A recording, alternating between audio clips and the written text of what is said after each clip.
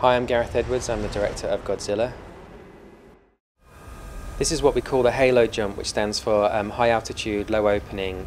It's when parachute divers pull their chute very late from a very high altitude above the sky. We're following Aaron Taylor-Johnson, who plays Ford.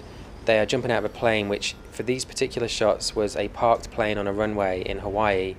But the shot you're about to see next is pure digital. As they run out of the plane, they decided it was easier to completely computer generate this shot than to start from scratch and cut around real people.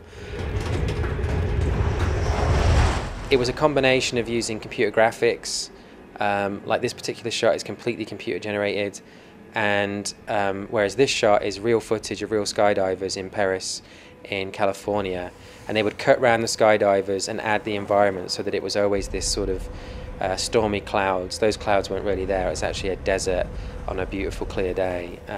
This is green screen, so this is Aaron in the studio on wires, and they get removed and they add in the clouds around him. We just tried to draw lots of different imagery that seemed epic, and it was a little bit like a symbolic thing of angels descending into hell. That whole Dante's Inferno side of things, we were trying to capture that vibe.